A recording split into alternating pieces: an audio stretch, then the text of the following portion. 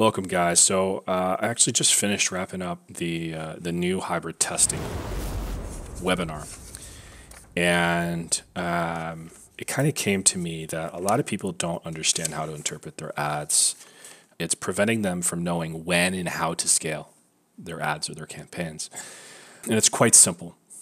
There are two ways to establish the burden of proof that you need in order to justify raising a budget. We don't do it on a whim, we do it data driven. Two ways, guys, okay?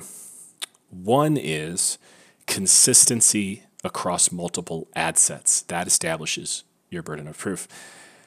The second way is consistency over time on limited ad sets or campaigns if you're doing CBO, as you see on my screen here.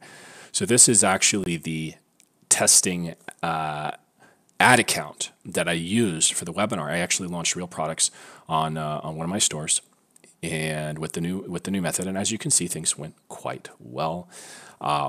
These were 3 products that I had never tested before, and this is a brand new ad account. So it was really just a raw sampling, and I picked products from 3 different niches. All right, so you don't have to niche down your ad accounts, guys. It's ridiculous. There's so much misinformation out there, and they're all running on the same pixel. Let's see if we can find some examples here on burden of proof and different ways that these things that I look at these accounts and can confidently raise or decrease a budget and know that I'm making the right decision. So product number 1, testing product number 1. So I highlight it really quick. When did I launch this? Is it the 14th? Yeah. All right. So day 1 here, guys. Let's check Sunday. No, I launched it on Sunday. Okay. So day 1 didn't look great. You can actually see here's the third campaign for both product number 2 and product number 3 deactivated right now. If you want, you can pause and kind of get a handle on how things are organized on my screen. Testing product number 1. Let's look at the first 48 hours here. All right. We have sales on all 3 campaigns. The ROAS is very different. The reason is because this product has multiple price levels, and I've done that intentionally to push people towards the higher cost product. And it looks like, you know, this person obviously took it, $120 or whatever it was, and this person did not.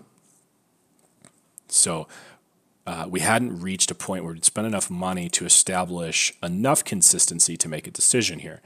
So we're still looking at, we normally look at 3 to 4 day samplings of data. All right, so here's our 3rd day, and we're looking much more consistent. All right, now let's keep in mind, and you have to always season your perspective with what day of the week your ads are running on too, because Sundays are kind of a wild card day. It could be good, it could be bad. Mondays and Tuesdays are overwhelmingly bad in my experience, and then they gradually get better Wednesday, Thursday, Friday, Saturday. So let's take a 4-day snapshot here. It's actually like a 3.5 day because these were launched in the middle of Sunday, and now we've reached our burden of proof for scaling. We are profitable on all 3. Okay, so there's a couple of different ways that I teach scaling, and it's dependent on different circumstances, which are all determined by data. And so I decided to do a split-off campaign, a different type of a more aggressive scaling, because it was so consistent across the board. This is what I love to see here on a product. Consistency across multiple ad sets over a period of time. Now, let's say only one of these ad sets was profitable. All right. Let's say 2 of them were just, and I had, you know, we've spent enough money, $100 here, right? It's a lot. And let's say 2 of them were not profitable, and I wanted to turn them off. But one of them, let's say one of them was looking great, like a 3 ROAS. Well, obviously, we're not going to turn that one off, right? We're going to let that ride, but you don't want to scale it either. Because right now, if 1 out of 3 was profitable, you're looking at a 30% success rate. And now you can apply that 30% success rate across ad sets to your chances of success with scaling. So we've achieved a 30% success rate with how many campaigns we've launched. So if I were to raise the budget on that ad set, I'd have a 30% chance of it maintaining profitability if I were to raise the budget.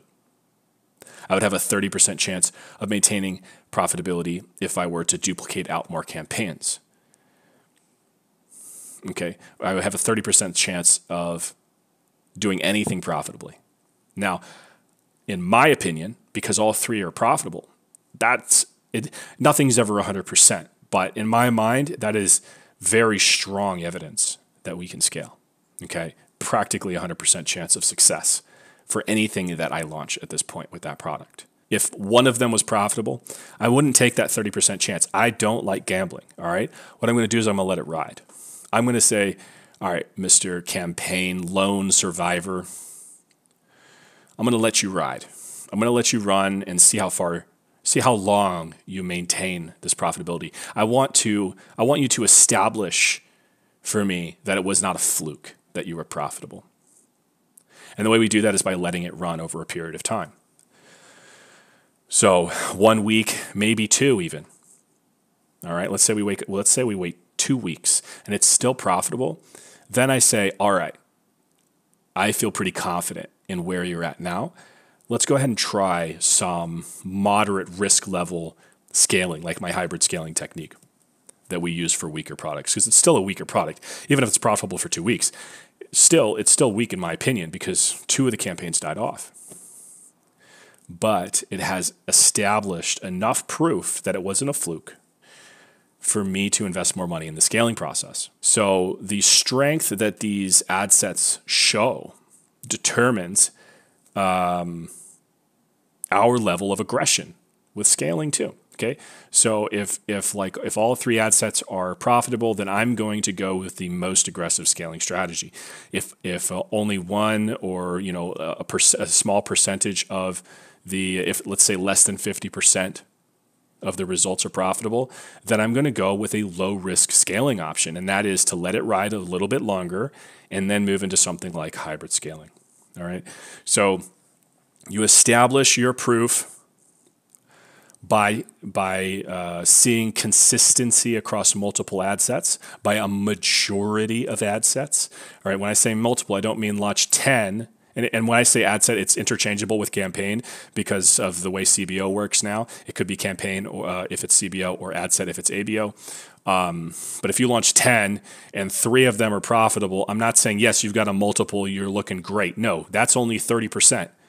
All right, you want a majority of your ads to be profitable. And that means the majority of your scaling attempts are going to be profitable. So hopefully that makes sense, guys, and gives you a little bit of confidence in dealing with these numbers. Once you do it enough times, you can confidently jump into anybody's account without knowing what the hell they're advertising and start making adjustments based on the data that you see. That's the level you should be at. All right, so thanks, guys. That's it. Quick little video on when and how to scale and how to establish that burden of proof.